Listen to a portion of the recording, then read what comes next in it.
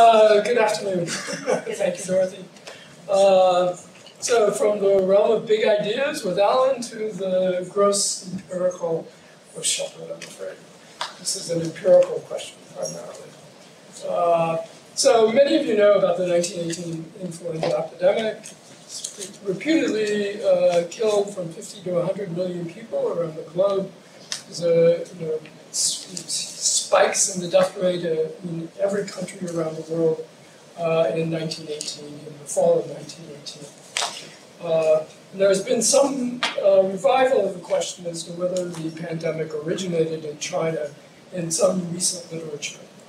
So I want to discuss that and actually criticize it. So it began in the spring of 1918 when, particularly prevalent, seasonal flu, began to spread, very quickly around the world, and may have started in the U.S. Midwest among Army camps. Again, the U.S. Army was preparing to train a lot of young men to go to France to engage in the front during World War I. But then in the fall of 1918, there was a second wave of a very virulent strain of influenza that broke out in France and then again began to spread around the world. But this influenza was much more deadly, and the death rates climbed, and that's what gets us to this estimate of 50 to 100 million deaths by the end of the second wave. The sort of standard story of the influenza, and one that was recently, well, not that recently now, maybe in 2004, 2005, a man named John Barry published a very popular book called The Great Influenza that was widely read and spurred, again, additional interest in the history of the 1918 influenza. So you can see that this map, compiled by some, scholars interested in the history of influenza epidemics, of which there have been many well recorded in the last couple of centuries. They're tracing an origin point from somewhere in the Midwestern United States, and then an outward diffusion. So that's the first wave, the spring wave, and then the fall wave. You can see in France there's a 1 there, and looks like Portugal, also in the west coast of Africa. In August beginnings, and then further worldwide spread, reaching very quickly across the Atlantic, across the Pacific, around the Horn of Africa. Their diffusion maps represent what I would say is the current scholarly consensus. But there's always been dissenting views about how the epidemic originated. And one of these views, propounded by Oxford, a British medical professional, argues that the strain started in British camps. He has some records that suggest an unusual, virulent form of influenza began to spread among British soldiers as early as 1916 in France. But there's always been a minority view, of long-standing, ever since 1927, when some initial reviews of the overall epidemic were written, that the influenza originated in China. And this has been more recently revived by, 14 years late, but 2005, an article in a very prominent journal, Population and Development Reviews, publishes a lot of historical demographic articles by a well-respected demographer, Christopher Langford, although clearly not a China specialist, propounded a view that the epidemic started in China. Now, there are a number of reasons why China is a good candidate for the beginning of an influenza epidemic. And more recently, we have the 1957 Asian flu, the 1968 Hong Kong flu. These are pandemics that originated in East Asia and purportedly China, and caused widespread sickness and large numbers of deaths when the global total was added up. And also the current concern with the emergence of new diseases, especially bird flu, avian flu, also finds China a good candidate for the origin of these kinds of new flu strains. Every fall we have to get a new flu shot because basically the flu virus is very unstable and it's constantly changing, and different viruses or different strains are prominent from year to year. So you always need a new shot, and hopefully they guess right as to which strain may be the one that that you can be protected from. So modern virology, talks about both small mutations in the influenza virus, but also what's called reassortment, or large shifts can suddenly occur in the prevalent flu viruses.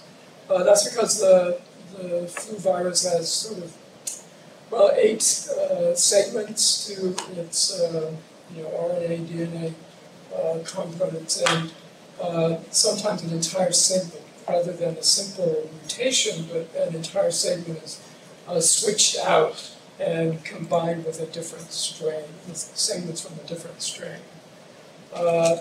And it's thought that this mixing of flu strains, human flu, swine flu, avian flu, these are all versions of the flu virus that can intermix and spread from, or crossover from species to species.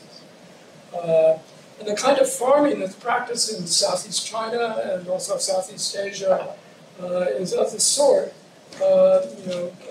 that raises pigs, ducks, and humans in close proximity to one another. So you've got 3 species interacting on these small farms, and potentially that would be the source of a novel flu virus that might start the next pandemic.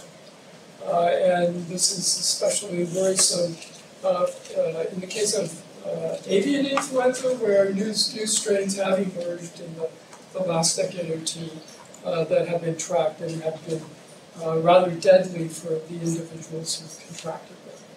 So you get the Hong Kong a couple decades ago, and you get these various reports at times of the need to clear out the live animal markets, to clean all the poultry out of these markets in Hong Kong or in other cities, Shanghai and South China, in order to suppress the possible spread of an avian flu that seems to be capable of jumping into the human population.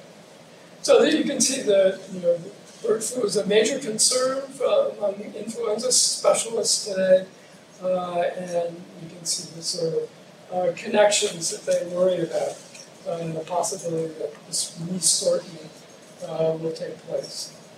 So that makes China a real possibility for the emergence of novel flu viruses. And here are some pictures of farms with these ducks, pigs, and humans, all in close proximity to one another, which sort of is thought to increase this possibility of resortment.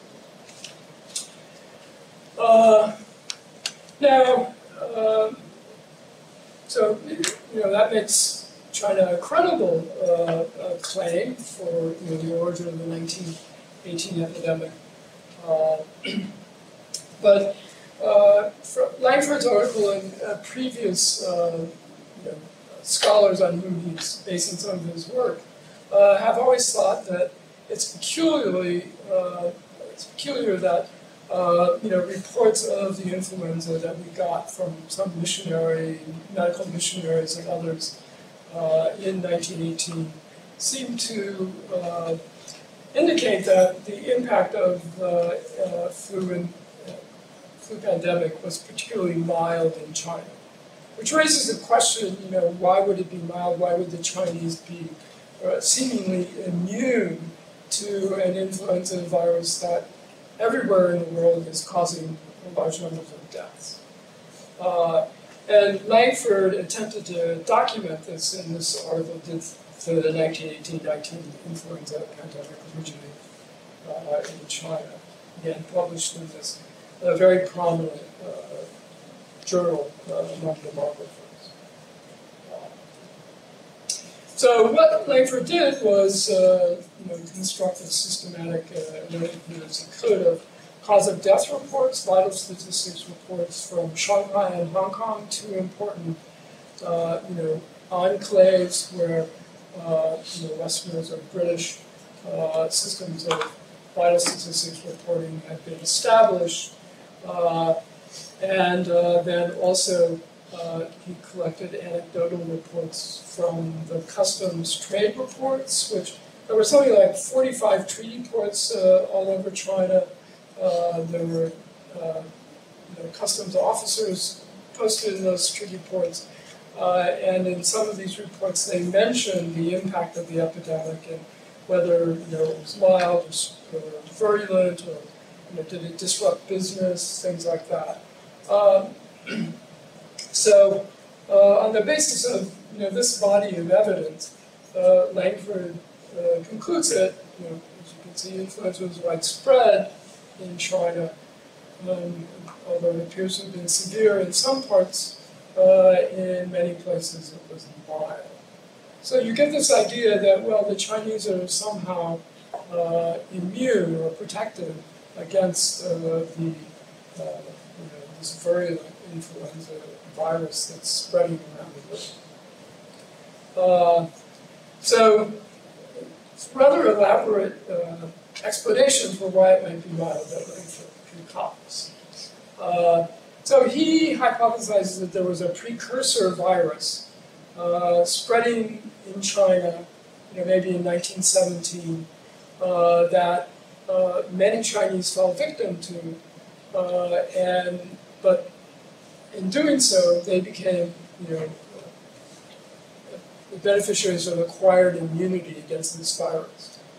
And then, because there are Chinese workers, something called the Chinese Labor Corps, they're being recruited in Shandong primarily to go to Europe to do sort of logistical and sort of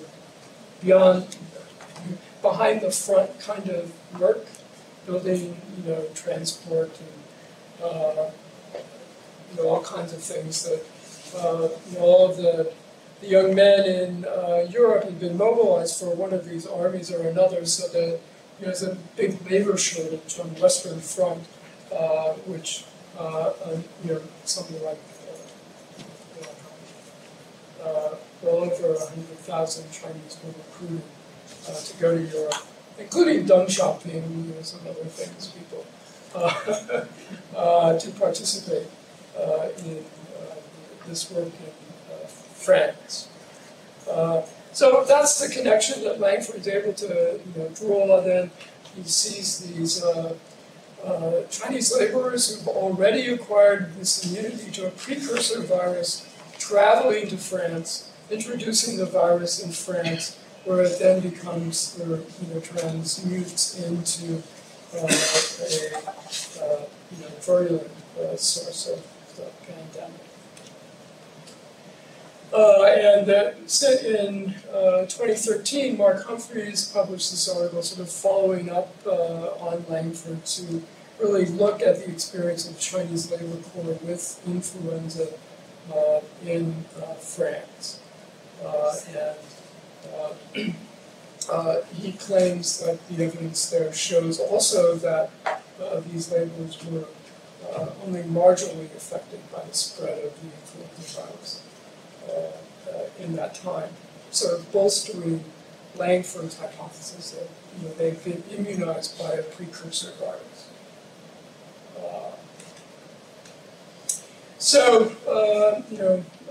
What he sees then is that the seed for the pandemic may have had Chinese origins,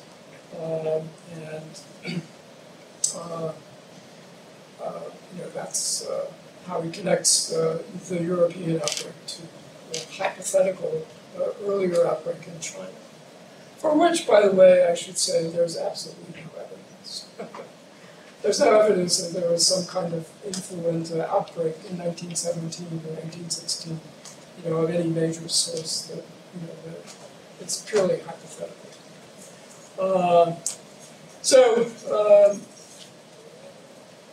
One question then, as I said, this is an empirical exercise, was the impact on the Chinese population in 1918 of the pandemic virus actually mild or not? What is his evidence for that claim? So I'm going to have to drag you into thinking about how the historical doctors use viral statistics records and death certificates and cause of death statistics to arrive at these kinds of conclusions. It's important to note that viruses have not really been discovered and were not discovered until the 1930s. A lot of the sort of case reports, the doctors writing up case reports on the basis of what they're seeing from people struck by the influenza virus are not as precise as we would like, from a modern point of view in terms of the symptoms that are recorded and noted, but not that bad. But we have no lab results or lab samples that were preserved from 1918 that we could go back and test or learn something from. Generally, influenza in 1918, the virulent form, was sometimes an immediate cause of death. You die within a few days of contracting the virus. But a lot of people had a somewhat longer progression of the disease, and they ultimately died of pneumonia or some kind of severe bronchial infection. When we looked for evidence of the excess number of deaths being caused by the pandemic in the cause of death statistics, we have to include all of the cause of death reports for pneumonia, bronchitis, and influenza in order to capture the true impact of the influenza virus.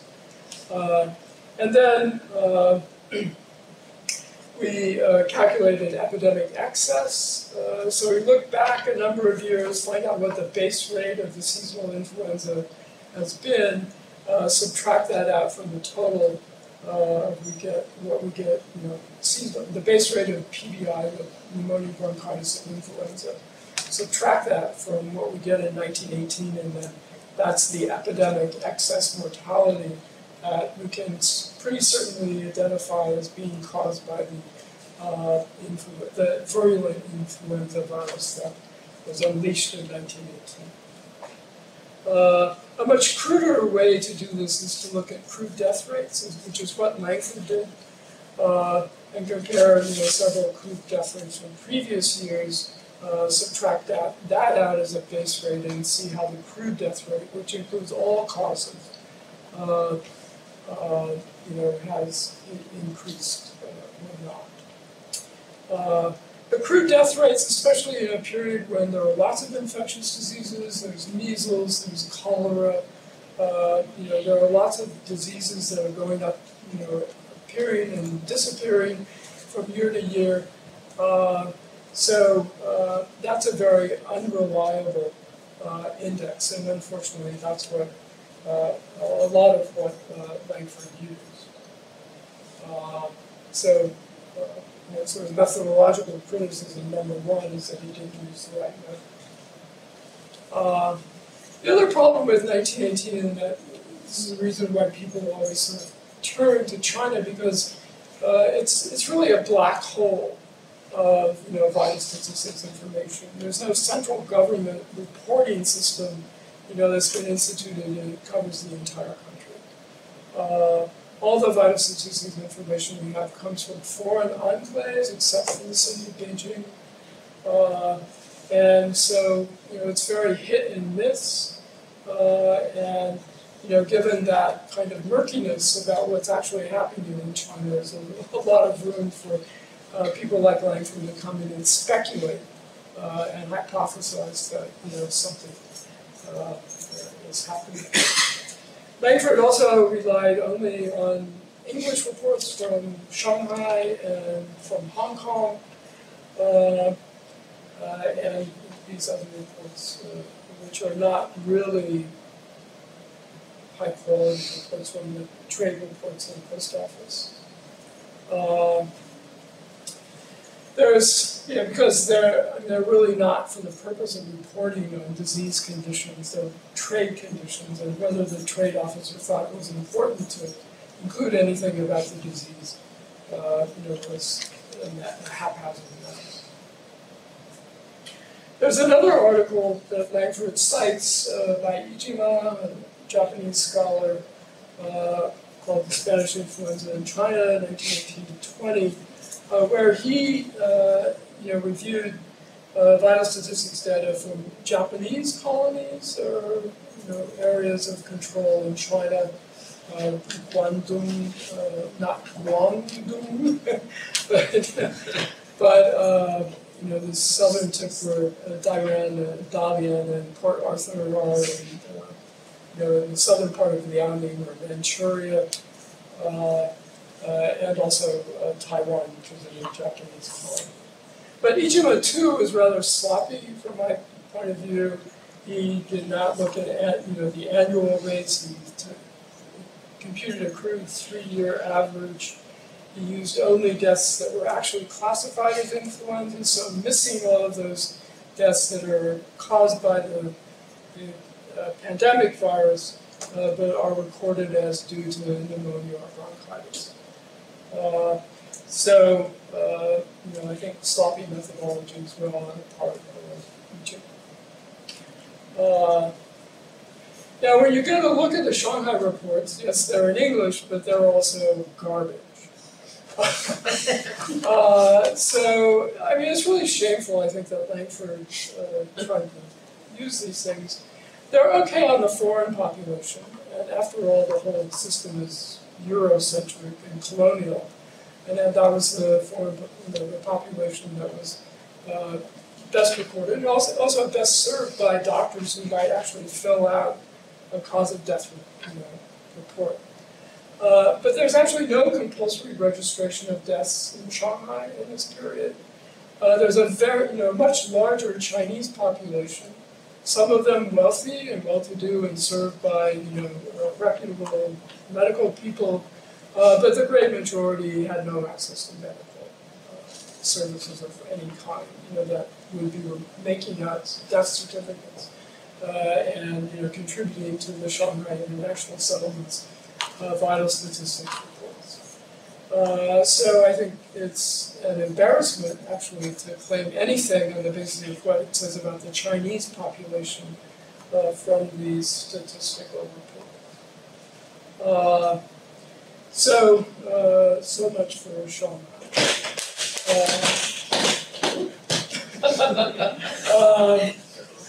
Hong Kong. Well, Hong Kong, the quality is generally much better, although there are recognizable deficiencies, and again, with respect to the Chinese population, many infant births and deaths went unreported. When an infant death occurs, very early in the first days of life, basically there's no birth certificate, there's no death certificate, it's a non-event. There's no official recognition of anything at all.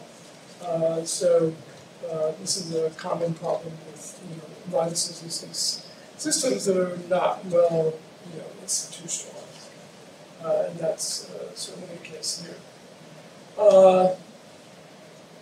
Unfortunately, and Langford falls victim again to a mistake that's made in the Hong Kong annual biostatistics reports for 1918, which is that they simply miscalculated the rate. So that gives you a mistaken view of how it compares to the rate in previous years. They did so because generally the new territories in Hong Kong, those of you know Hong Kong, you know what I'm talking about, were not covered by the death certificates in any of these years. But in 1918, the guy who was calculating these statistics included the population of the new territories, even though there were no death reports from the new territories included. So you water down the death rate, right, by including an additional population that's actually not contributing any deaths. So, I mean, again, if you look carefully and you discover that this is an error, and if you look at the colonial reports, which is a slightly different report, you see that someone over in that office correctly calculated the rate. And you can reconstruct from these statistics how the rate is calculated and confirm that, in fact, the rate is much higher than the reported rate that Langford will. Now, I guess I've already mentioned the deficiencies with respect to the customs trade reports and the post office reports. I mean, absence of evidence is not evidence of absence. It's basically the answer. These are not reports. There were customs reports, the customs medical reports that, from the 1880s up until 1911, did provide interesting information about health conditions in the treaty ports because they were filled out by the medical officer in the treaty port who was assigned this duty. But those reports were discontinued in 1911. The trade reports continued, but they're being filled out by customs officers, not medically trained individuals who have an interest in disease. So again, garbage in, garbage out. I guess would be pretty rude. Anyway. Now it turns out that if you look broadly, there are lots of little colonial enclaves that produce vital statistics of some utility. Beijing is the one Chinese jurisdiction for which there are reports of cause of death. For the British, there's also Wei Highway, a little port on the north coast of Shandong. The Straits settlements, not China proper, but a Chinese population that's in constant contact with South China, Fujian and Guangdong populations living in Singapore, Malacca, and Penang, going back and forth every day, so close connection. The Japanese, I mentioned the Guangdong Territory Railway Zone going up into Manchuria, Qingdao. In 1914, Qingdao, the Jiaozhou area around Qingdao, was a German enclave. Japan joined the Allies conveniently in 1914, which gave it an excuse to occupy Qingdao and take it from the Germans. And then, for those of you who know anything about the May 4th movement, they refused to give it back to China at the end of the war, and they held on until about 1921 or 1922, when the powers eventually forced Japan to return it to Chinese jurisdiction. So it was under some kind of military, Japanese military rule during the period of the 1918 epidemic, and they did publish vital statistics for those years. And then, of course, Taiwan. And also, for good measure and comparative purposes, I've included Japan and Korea in my sweep. of these statistics. So if you separate out the colonial, the British or the Japanese from the native Chinese in these various jurisdictions, you end up with a lot of measures, not just Hong Kong and Shanghai, but quite a lot. And you can see I've given you both the PBI, the pneumonia, bronchitis, influenza excess, as well as the crude death rate excess for 1918 in these. And page 2 is over here. And you can see that we have reference populations that are standard for what's mild or virulent is. We'll take the US and the UK, PBI somewhere in the 30s to 40 per thousand, for 10,000 deaths per 10,000. If you're over that, I'll give you, strong impact and under that mild impact. And you can see Ceylon or Sri Lanka is also there. Langford had studied Ceylon, and those are decent statistics for a South Asian population. So it's a lot of numbers to look at. I'll just keep going here. So the PBI excess in Guangdong, North, Weihai, Taiwan, and Strait Settlement all come in the 60s, same as Ceylon or Sri Lanka. Qingdao and Hong Kong come in lower, but if you look at their crude death rates, it jumps up, which I suggest may well be the a result of faulty cause of death assignment. Something's going on to push their overall death rate up. And actually, when in other tables, which I don't have time to show you, if you look at the seasonal death rates for fall, then you can see that it's in the fall that there's suddenly excess death, and that's when the flu, the virulent flu pandemic was taking its toll. I think there's evidence from Qingdao and Hong Kong as well that Chinese were hit more severely than the US and UK populations. Take that as a standard. The Strait Settlements also 60 for the PBI excess death rate. And as I've said, that's a population. I mean, if South China is the origin of a precursor virus, then it had to have gotten to the Strait Settlements. And if the Strait Settlements, which have very decent vital statistics, are coming in at 60, then for South China where we have, and then Hong Kong, then I think we've got good reason to think that there is no such precursor immunity operating. And similarly, Shandong as the source of most of the Chinese labor corps.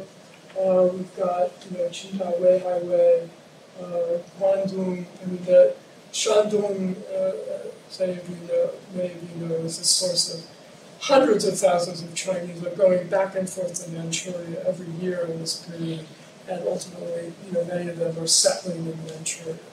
So they're going through Guangdong and up the railroad into Heilongjiang, up to the Siberian border. When you actually start digging into the evidence, there's lots of evidence that just as a very heavy toll in the Chinese population, not an extraordinarily mild one. Basically, I think we can reject Langford's hypothesis of a precursor virus conferring any kind of immunity in the Chinese population. If we look, and I've gone to look more carefully at the records of the Chinese Labor Corps, there are war diaries from various hospitals. There were a couple of hospitals that were dedicated to treating the Chinese Labor Corps, set up by the British. You can read the case report, or the death reports, things of that nature. And there's good evidence that the Chinese labor corps was also affected by the fall virus. Both the spring and then the late fall and winter virus. The pandemic actually went into the winter of 1919, January, February. So that gets us back to this sort of game of, we have some idea that the Chinese population is a huge, demographic presence in Asia. It's maybe 450 million people in this time. Each of them have lowballed because of, again, what I consider sloppy work. A total, estimate of maybe 1 to 1.2 million Chinese killed by the influenza epidemic. Patterson and Pyle, looking at the tremendous mortality in India, which you can see is estimated 17 million.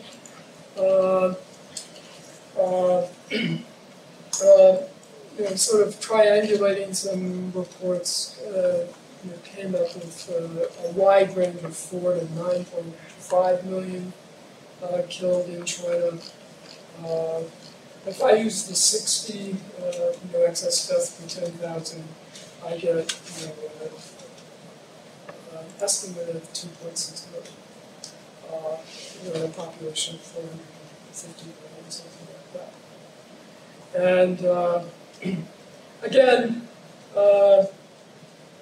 I didn't look up what the excess death rate must be that Mills and other demographers of India have calculated, but the impact on the Indian population is tremendous and much more severe than on the Chinese population. And that's always been a question, I think, in the back of the mind of many people is, what made the Indians so much more vulnerable? And you see this also in the Strait settlements and in the Malay states, where you have statistics that distinguish the Chinese from the Indians, from the Europeans, from the Malays. And you can see extremely high rates among the Indian population with, lower rates than the Chinese Malays and Europeans. So I think that if there's a real puzzle about the impact of the 1918 influenza epidemic on Asian populations, the puzzle is in India. Why are the Indians so vulnerable in generating these huge mortality totals? Chinese, Japanese, and others are certainly they're hit, but it's not as extreme as India. So I think that's enough conclusions for. So.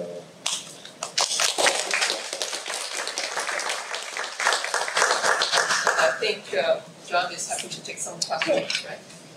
So where did the pandemic start? Well, the consensus seems to be, in France, but probably among U.S. soldiers.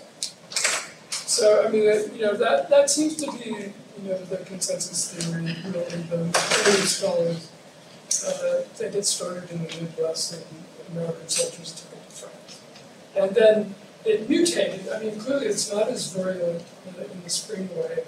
So a mutation, something is happening to change the virus. But when you get a whole bunch of young men all together in camps, you've got a concentration of individuals, and food can spread very easily. And so if there's a mutation that, and there are a lot of things that are interesting about the flu influenza, especially a unique sort of age mortality curve. This is the W. Usually, sorry, you got the demographer working. If this is age, 0 out to 80, then for most diseases, most death rates, you have a U-shaped curve where rates get high in the older ages and rates are high for very young children. These are immature immune systems. These are immune systems that are weakening because of old age, unfortunately. So the usual impact of, an infectious disease is something like this. The impact of the 1918 influenza is something like this. It has this unusual peak in the 20s and 30s. And that suggests that when this mutation took place, it was particularly well suited to killing young men in these barracks. And indeed, a lot of, they died like flies. But in other populations as well, when it starts to spread, it also has this impact. There are some explanations for that. And bird flu actually tends to have this similar kind of effect. From what's called a cytokine storm. It's your immune system reacts so virulently to this novel virus that these young, healthy adults have such powerful immune systems that it overreacts and fills up their lungs with antibodies that essentially help end up drowning, die in this situation. Would you have the mortality rate per 10,000 for SARS, which was like not too long ago? For SARS? That's much. Not quite on this. That's pretty high, right? Mortality rate. Actually not that high. I mean, not as high as this. Yeah. Yeah. Well, you said they were healthy young men, but if you've been hanging out in the trenches for a year or so, being really, run down, I would think. I don't know if that. Well, that. And they're sitting, as you said, they're sitting right next to each other. Yeah, very close to quarters. Easy transmission. But most of these young guys from America But they were spent very little time in the trenches. That was the Brits. Right. Yeah. I have 1.5 questions. Oh, good. So the first question is about the hypothesis. It seems that you quite convincingly, bring long force hypothesis down by your concrete evidence. So, what's your hypothesis? You mentioned that at that period, Indian citizens are particularly vulnerable to the disease. Yes. So, what's your hypothesis? New hypothesis about the Indian population. Why? I mean, what's your hypothesis about the Indian population? Why they are so vulnerable to the epidemic at that period? The half question is out of curiosity. Is this article published already? Had your research been published already? What's the response No, from I just those sort of researchers? finished that this summer. Okay. I've had one demographer read it, encourage me, so that's good. What's my hypothesis about the Indians? Well, basically, that was to give to the Indian demographers to try to figure out. But what evidence you do have suggests that the Indian standard of living was considerably worse than the standard of living that the Chinese population. So, enjoyed it. And you can see some of the differences here if you look at the difference between the Japanese rate in these various Japanese jurisdictions and the Chinese rate or the Korean rate. You can see that, I guess on this page you've got Chinese versus Japanese, Japanese versus Korean. the colonial subjects rate is always maybe twice as high as the colonial masters rate, the Japanese. So standard of living, access to healthcare, of course, benefited the colonial masters and was less beneficial for the subject population. So I think that conditions of living, nutrition, access to palliative care. There's no medicine that's going to cure you of influenza in 1918, but at least comfortable conditions that could help. So I would suggest that that's probably operating even more powerfully among the Indian population. I was thinking of adding to that is that the British were much more efficient in getting grains, etc., out of England than they were practically anywhere else. Mike Davis has talked about that Victorian Holocaust. I don't know how that would fit with those particular years, because that's actually technically possible. But British were really good at getting Indian food out of India, and there would have been a real press on that during the war. So there may have been massive famines. Yeah. Where's the message? I wanted, you begin with the logic of the intermixture of pigs, birds, and humans. You can see those situations anywhere. I think China, certainly all over Southeast Asia, all over the Pacific. Is there an analogous situation like that for the American Midwest? I mean, certainly you're dealing there with industrial scale agriculture.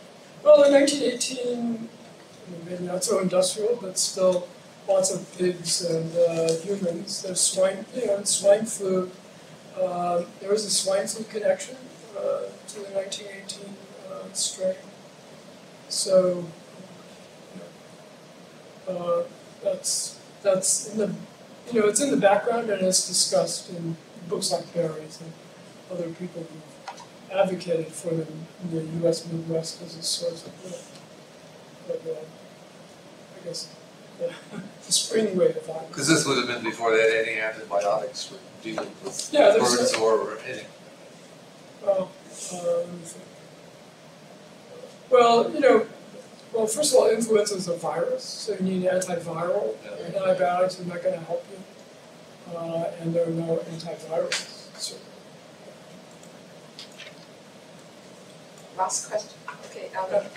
I don't have a question, I just have a suggestion.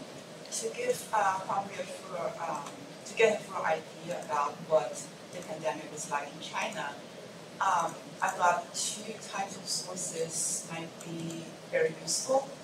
One is, so the end of the 19th and the early decades of the 20th century marked the beginning of modern journalism in China. So a lot of magazines, newspapers of national, regional, local reputations just popped up. So I guess, if there was a major outbreak, especially in Shandong, there'd be big reports in those medias. And another, probably even more reliable source would be defunct local gazetteers. And in the Republican era, a lot of local gazetteers were re-edited, recompiled. And if there were major outbreaks in different parts of China, China is a large country. Even if there was a big one, we can't say that it happened everywhere, right? So I guess a place to look would be to see, say, if in the Qingdao area or in the Taizhou area or in the Jinan area, if you look at their defunct in 1918, 1919, if there was unusually high death rate of people. Yeah. Again, those are going to be impressionists and generally not, systematic statistics. But there is the China Medical Journal, and there's a lot of the North China Herald and the Western language sources. But there are, those have been sourced, and I do include some of that stuff in the article that I've written. With a couple of articles I've written about this. So